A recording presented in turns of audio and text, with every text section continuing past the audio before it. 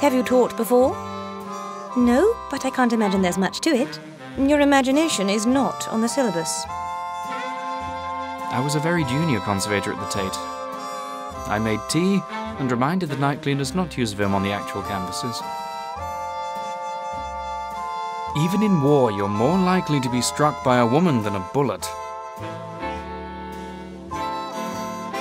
Let us imagine this war will surprise us all. Tom always told me you were funny.